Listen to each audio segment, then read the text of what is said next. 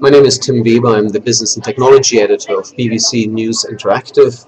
The main thing that my team and I do is the BBC News website's business and technology pages. I've been told that nobody has tried to answer this one key question: what is the main reason why Europe is in crisis? I'll give it a shot. I'm not quite sure I can really explain it in that great detail because there are a lot of things that have gone wrong. The main reason, though, I think, is something that one could call irrational exuberance when it comes to sorting out your finances. What have you got here?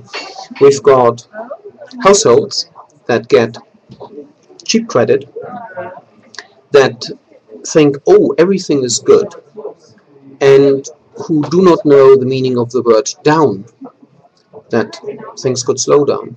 And as a result of that, they take out mortgages, they take out loans. And I'm not talking that much about governments. A lot of governments got that wrong as well.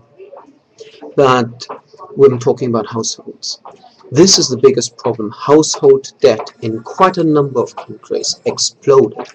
And because it exploded, they said, oh, we need more salaries. We need higher salaries. So they demanded higher salaries, and the companies thought, oh, we're getting cheap credit as well. So yes, we pay our workers much, much more. And suddenly you got this weird spiral of the cost of employing people rising. People taking on more debt because they, oh yeah, my salary is going up, then I can take on even more debt. And then comes the crunch point. When this suddenly stops, you will find out that because your salary went up a lot, you're not competitive anymore. You're especially not competitive against Germany, because in Germany they didn't do this. In Germany, which was probably your biggest competitor within the European Union, they kept wages flat, absolutely flat, for nearly a decade. While in Spain, in Italy, in Greece, and other countries, Portugal, Ireland, wages exploded, and people made really irrational buying decisions, lending decisions, buying decisions. When I say lending decisions, now we come to the second problem, of course, which are the banks.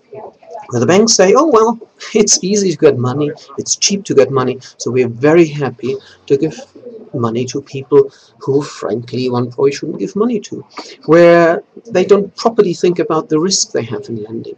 And also where the banks don't properly think about the risk they have in borrowing money, where more and more of the operation is not financed by the savings they have in, but they go to the money markets, because their money is plentiful, money is cheap.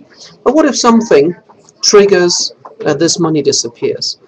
Then you get the exact equivalent of what happens when you play with dominoes and you tip one of those dominoes and one after the other falls.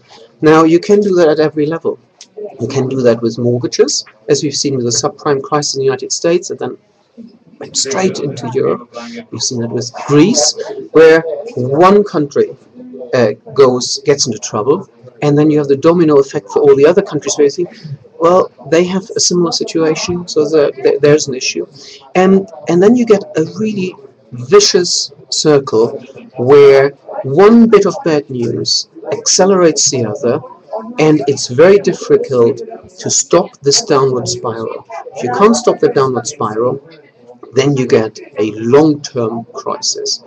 Have we put a floor into this into the whole thing? No, I don't think it has happened yet. I think it will be quite some time till we're anywhere close to this. But we may have, just right now, got a few firewalls in that hopefully calms things a little bit down. So I think it was exuberance, people not thinking about risk, not thinking about the future properly, for consumers, for banks, for companies. A lot of people guilty. And when people say, oh, it's the banks, you see, it's the banks, it's the consumers. There are always quite a lot of fingers pointing at yourself when you do that.